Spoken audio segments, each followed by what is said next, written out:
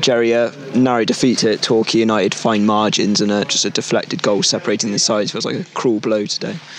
Yeah, definitely that. Fine margins in the game, but that's 2 games we've lost, so I don't want to keep feeling sorry for ourselves, that's for sure. But in the context of the game, I thought they come out, which you expect. You come to Torquay away, they come out and they were really on the front foot, very aggressive in their play. A lot of big lads, a lot of athletes in their team, but when you have to defend, and you know you're going to have to defend, so that's okay. I've got no issues with that. You're not coming away to Torquay United, who are, full-time outfit, abundance of players to choose from, a manager that knows the league really well, and not expect to have times when you're not going to defend. And we defended really well, really, really well.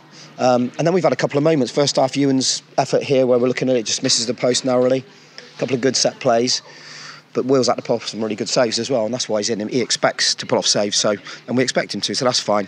But I thought the second half we were terrific. I thought we were a really good second half. There were spells just in the last 10-15 minutes where we started to take control of the game with the ball, a bit braver, build-up play was really good.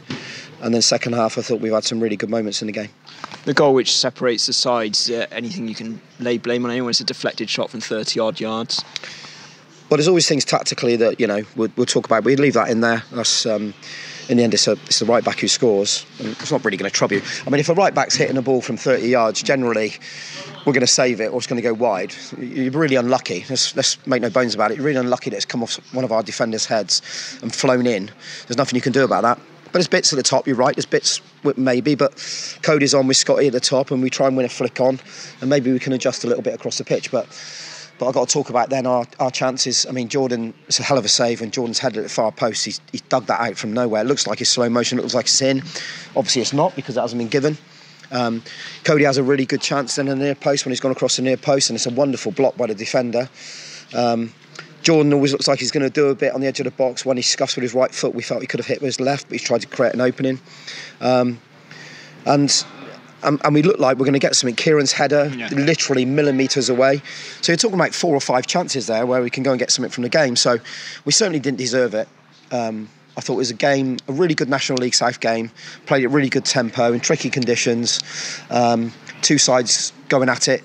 2 sides that looked really organised. And in the end, we've been unlucky to come out on the wrong end of it, because I thought as if it should have been equal really for the 2 teams, but it wasn't. The facts are it wasn't. It's the reaction to going a goal down in the 82nd minute. You think, there's barely any time left. He created more. It felt like that was the stage where he created more chances against a full-time team. You were really causing them difficulties. They were getting very nervous at the back. Well, there was a spell also in the first half and then the second half when the crowd started to go a little bit quiet, and that's key when you're coming away from home to a place like this. So we did our job as such in that regard. But I felt as if the whole of the second half we were pretty dominant in it. Of course, they're going to get some chances, breakaways. They're going to get some moments, but they weren't clear cut. Like the saves that Will had to make first half, which, hold our hands up, he's had to make some good saves, obviously.